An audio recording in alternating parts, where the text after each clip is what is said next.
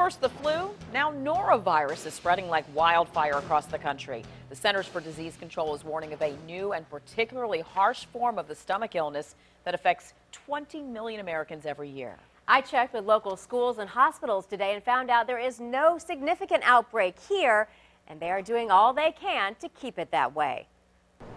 We teach them to count 1, 2, 3, 4. 6-year-old Diamond Mills is counting 7, 8, 9 on staying healthy by washing up just the way her teacher told her. Kill germs as much as possible and keep things clean.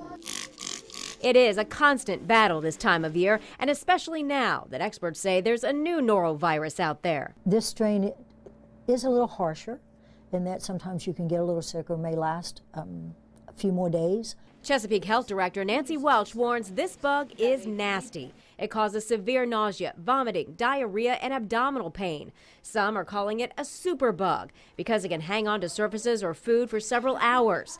Unlike the flu, there is no vaccine, and it can get you more than once. You really have to clean, clean, clean. And because the germs can spread through the air, too, if a child gets sick, say, in a classroom, the teacher must act fast. You really have to try and bring everyone out of the classroom so you can get real good cleaning. Bring in your bathroom, isolate that bathroom if you have 2 bathrooms to do good cleaning. And use bleach. It's the only thing that will kill the bug. We let the bleach water sit and air dry.